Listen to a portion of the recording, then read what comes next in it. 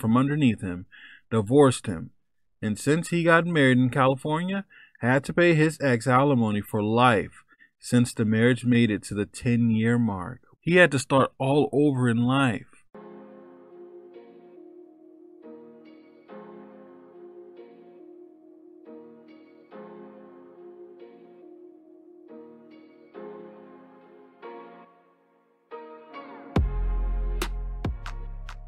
What's going on, everybody? Hope everybody's feeling good. Hope everybody's doing well. We are back with another subscriber email story. Guys, if you want to send in a story, send it to truestorynation@gmail.com. Here, I'll put it on the screen.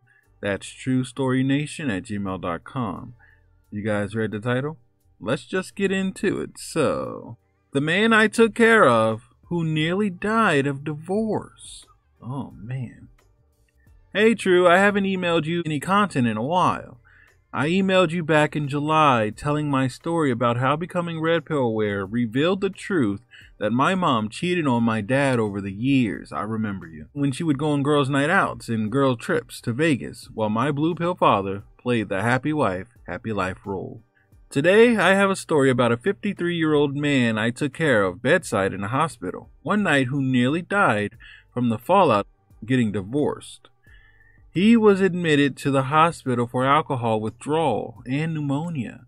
During his second day of hospitalization, he developed bad diarrhea, a clinical manifestation of serious alcohol withdrawal, refractory to therapy.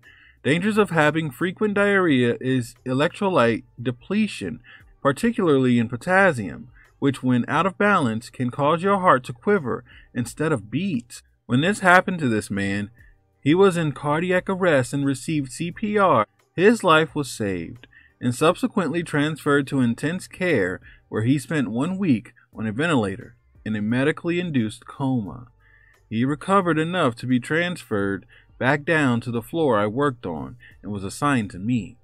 Luckily, prompt treatment and action by the nurses, respiratory therapists, and doctors that day spared him major brain damages where his cognitive ability was maintained with intact memory. After developing a rapport with him during the night, he and I got to talking when I was asking him about his past and what he did for work. He worked as a computer programmer and was making $150K per year, owned a home, had no debt, and was saving to buy rental property. After asking him how alcohol became an addiction, nearly leading to his death, he told me he was never much of a drinker. He had his life together financially, was in shape, and had what he felt to be strong marriage of 12 years to the woman of his dreams. All that came crashing down when she pulled out the rug from underneath him, divorced him, and since he got married in California, had to pay his ex alimony for life since the marriage made it to the 10-year mark. Wow. For life. Oh, man. Not only that, she got to keep his home and moved her boyfriend in. The lawyer's fees drained his savings. He had to start all over in life. Was renting a room and was struggling to get out of debt while paying an absurd amount of spousal support. The burden of all of this led him to alcohol as a coping mechanism, to the fact his confidence had been destroyed. He felt emasculated as he suspected his ex-wife was cheating on him, though couldn't prove it, and was too much of a nice guy to challenge her on it. And he really was a nice guy too, from my perspective. The way he handled himself being my patient was respectful, polite, and trying to accommodate me, even though my job as a nurse is to accommodate him. Add all that to his stature, he was only about 5'7", was horseshoe pattern bald with a beer guts. Again, though he was short, he at least was in shape prior to the fallout of the financial ruin following the divorce. Anyway, he was a very pleasant and easy patient to care for. He got me thinking about, is it worth it? He said that he felt blindsided by divorce. He did everything for her. She didn't bring anything to the table in their relationship other than her looks. He provided for her. And for what? To lose it all when she decides to bail on him for a bigger, better deal? I do not understand how men take the leap of faith, put their finances on the craps table to marry a woman who is incentivized to break a marriage contract where she gets paid in the back end under no-fault divorce. Even at-fault states carry a concerning probability the man will still take an L in divorce. Even at-fault states carry a concerning probability the man will take an L in the divorce. In the end, I cried on the inside for this man. His pain was visible on his face as he had 1,000-yard stare when he would look me in the eye and speak to me. Though his eye contact was weak, he looked like a defeated man who once had a bright future, then was praying mantis for his assets only to be split out. 53 years old, bald, short, beer gut, and diseased heart minus all the assets he worked so hard for. Men, is it worth it? Wow, let me give my thoughts.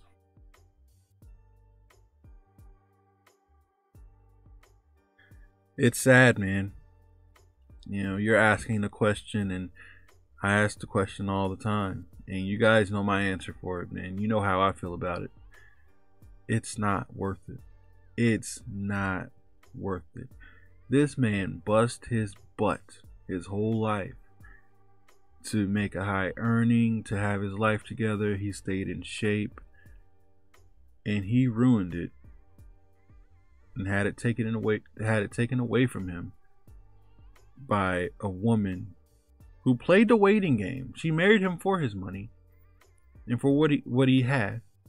Played the waiting game and left him for who she actually wanted, and left with his money. This man is in the hospital. He's hurt. He's down. She's sleeping like a baby in the house that he owned and that she moved her boyfriend into. She's sleeping like a baby every night. She's shopping and taking vacations with his alimony. She's buying gifts for her new boyfriend with her ex-husband's alimony, while her ex-husband is in the hospital, guys. Think about that. Think about that. All he did for that woman. Look how she repays him. He asked the question here, is it worth it? I ask the question all the time. Is it worth it? If you ask me, no, it's not. It's not worth it. No relationships, no marriage. Guys, let me know what you think about this in the comments. I appreciate you sending this story in, man. Thanks. Guys, if you're new here, I'm going to go ahead and attach a flashback story. That being said, I'll catch you guys at the next one.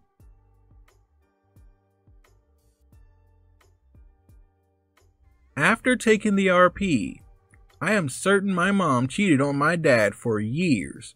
Do I bring this up now that she is in her late 60s? Oh, man. Hey, True, before I get into my story, I just need to say, I love your channel and recommend it to all my friends who don't understand female nature and are prone to taking the leap of faith towards divorce. Wow, salute, man. I appreciate that, man. I'm glad you like the channel. I really appreciate that, man. That means a lot. Thanks. And thanks for sharing it, man. That's wow. In fact, since September 2020, after realizing I have always been red-pilled at my core, only unaware of my blue pill blindfold. The blindfold came off after discovering your channel and all the other manosphere channels out there. Keep up the good work. You help men who desperately need to wake up and unplug from the matrix. There is a conviction to your voice and passion for your purpose that truly stands out and keeps me a captive student. Anyways, this story isn't about me, as I always had multiple women, even in my early 20s, before I established my career and made my money. So one-itis has never hindered my ability to hold masculine frame with the women in my life. I am 35 now, make $105,000 per year, have assets, and was lucky to be born 6 foot tall and got my body to fitness model level. So this story is about my mom. Though I don't have proof of her infidelity, as I was a naive boy at the time, I am certain she cheated on my dad countless times. I consider myself an expert on the signs of a cheater after all the manosphere content I have consumed, and all the signs of cheating spouses applied to my mom. Girls' night out and coming home at 2 a.m. smelling like cigarettes, going to happy hour frequently, Girls' weekends in Vegas, girls' weekends in Palm Springs were all things my mom did often, from when I was about age 5 until about age 20. My mom has always stayed in impeccable shape, even when she was in her 40s and 50s, but especially in her 30s. So I know guys were checking her out, especially at the gym.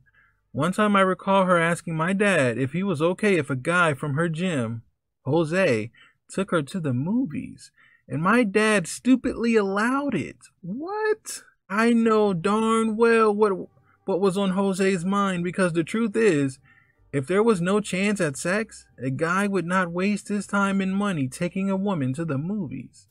Now, my sister and I resemble my dad, so I know he is my father, though my older brother, not so much. We even joked many times that he could be my half-brother. My mom also has a dark past.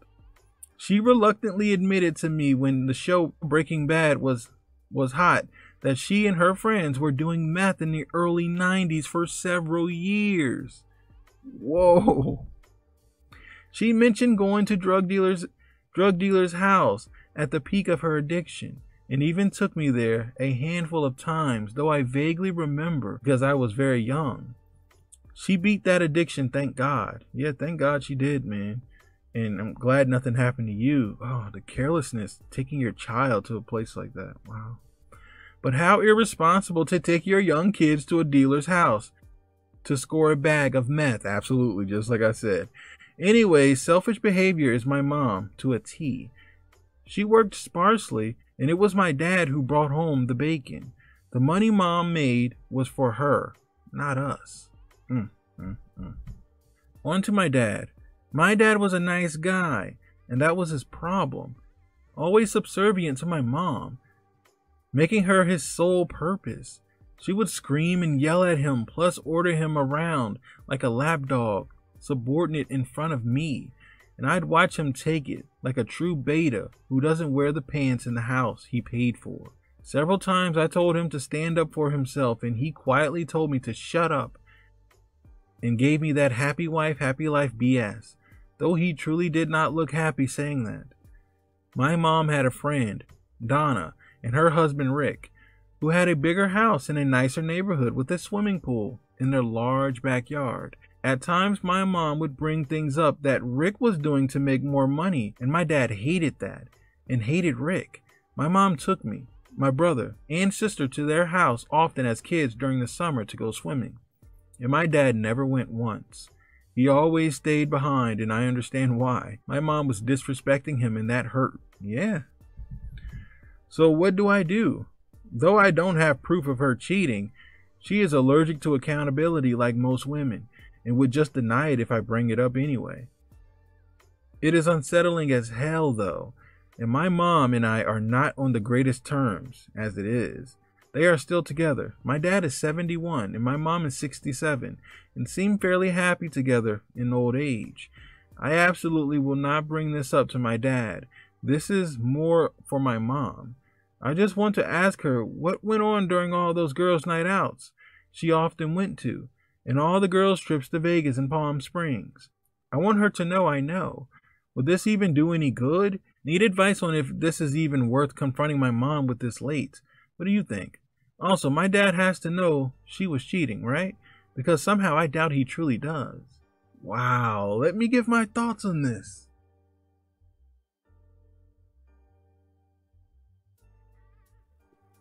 You and I both know, bro. You and I both know. Yeah, she was cheating.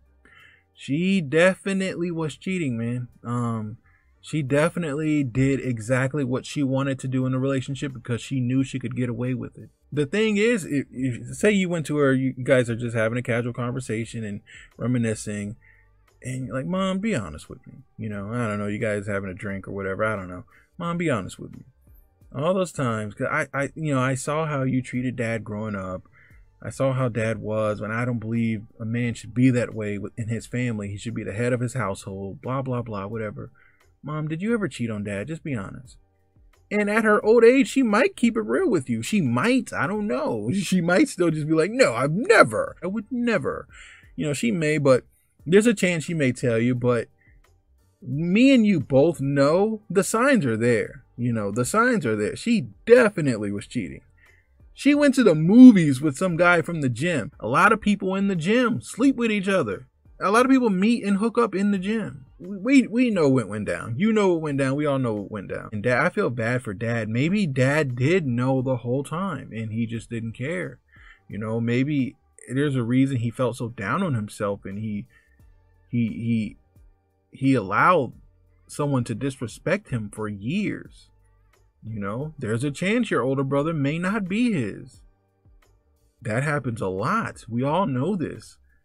So man, it's really up to you. Like, if you just, me personally, okay, if I was in your shoes, I would ask my mom at 67, and I went through the same exact life you went through. I would ask her, just hanging out or whatever, or chilling and relaxing, and we're talking and reminiscing. I'd ask her just to see what she says. And if she lies, I was like, come on, Mom. Come on, I'm grown, Mom. Come on, what happened? What'd you do? Tell me. You know what I'm saying? I'll say it just like that and just try to see. But we know she did. I really appreciate this email, man. I really enjoyed this. I don't enjoy the fact that your father had to deal with that and go through that, but I like this story. I like this point of view, and you telling it from your point of view, seeing your parents grow up. It's a really good email, man. I appreciate it. Guys, let me know what you think about this. Should he tell his mom? What do you think? Do you think his father knew? What do you think? Let us know in the comments.